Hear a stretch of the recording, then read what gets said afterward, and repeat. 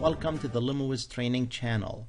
In this video I will show you how to share the LimoWiz 2000 folder and set the security permissions to allow other users on the network to access the LimoWiz data from the local area network. First, you would go to the LimoWiz 2000 folder on the drive where the LimoWiz 2000 folder exists.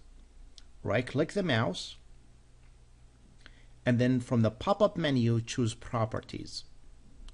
Click on the Sharing tab and select Advanced Sharing. Select Share this folder and go down to the Permissions button. Click it and you'll see everyone under the group or user names. Select Full Control to allow the user to manipulate the data.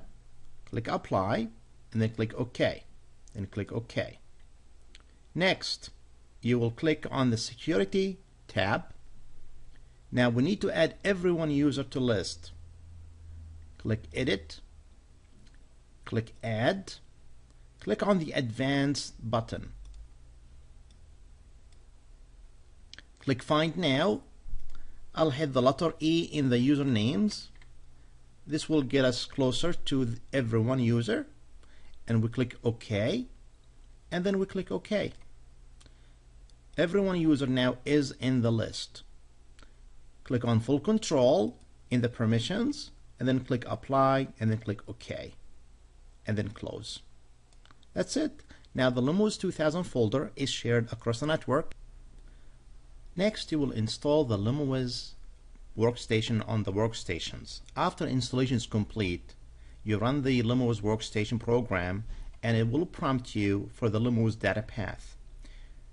To select the LimoWiz data path, the easiest way to do it is to go to the Browse Folder button, go to Network, expand the drive that you have the LimoWiz 2000 folder on it, and then click OK. The LimoWiz data path on the server is selected, and then you click Save, and then LimoWiz will allow you to log in into the software. Thank you for watching.